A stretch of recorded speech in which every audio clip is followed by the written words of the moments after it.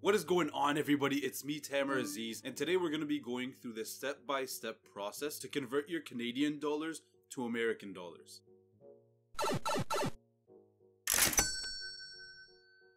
This process is awesome because it'll save you from conversion fees that you would have had to pay at either a bank, another broker, or a place that does currency conversion in general. And be sure to stay until the end of the video because I'll be giving you a recap of the steps along with whether or not you should actually use Norbert's Gambit.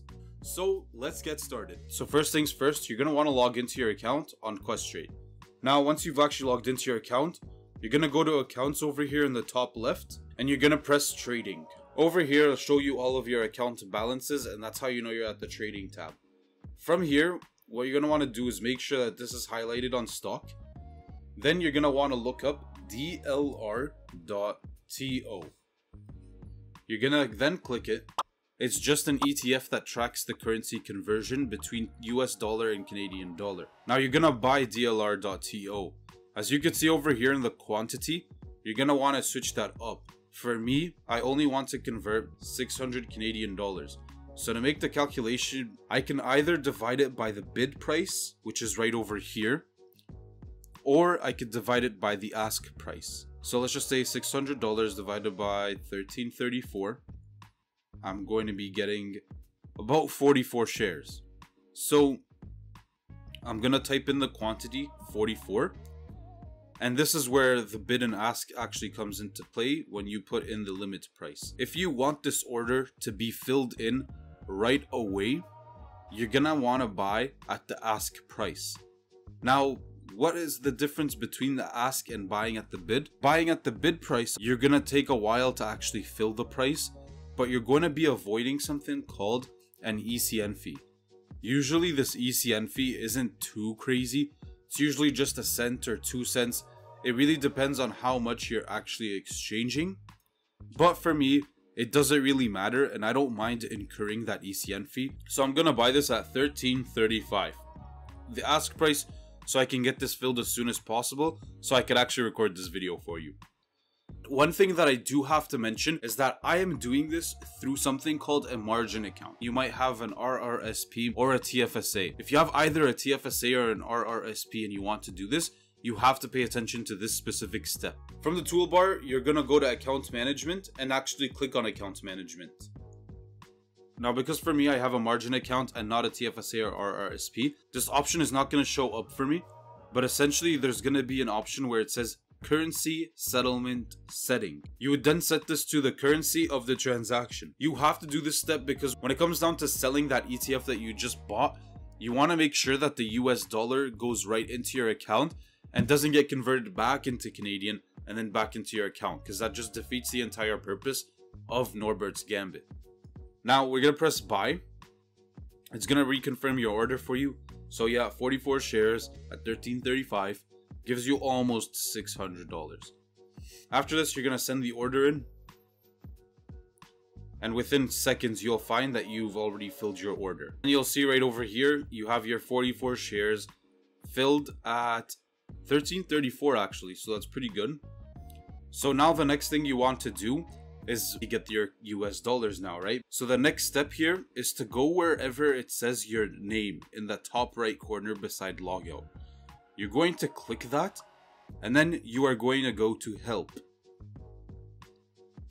Then you are going to see at the bottom left of that window that just popped up, a little headset with a microphone.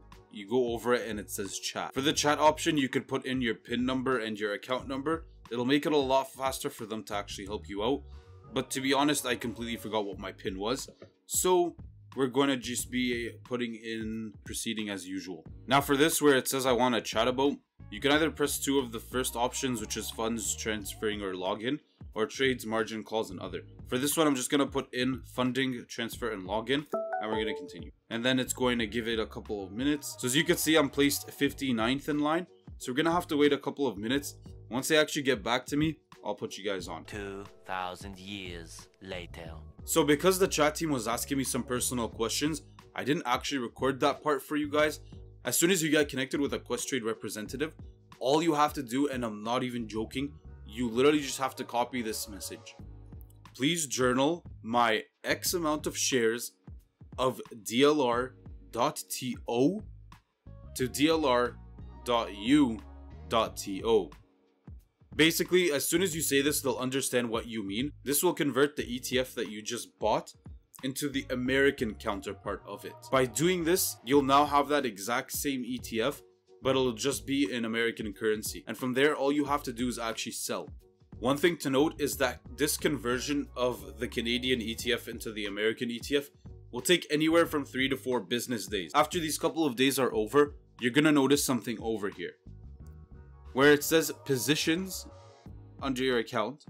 You are not gonna see DLR.TO anymore. You are gonna see DLR.U.TO. And once you actually see this, you're gonna end up clicking your position and you are going to press buy or sell. Obviously, because I haven't converted mine to DLR.U.TO yet, I'm just gonna show you how we quickly do it. Obviously, the shares are gonna stay the exact same.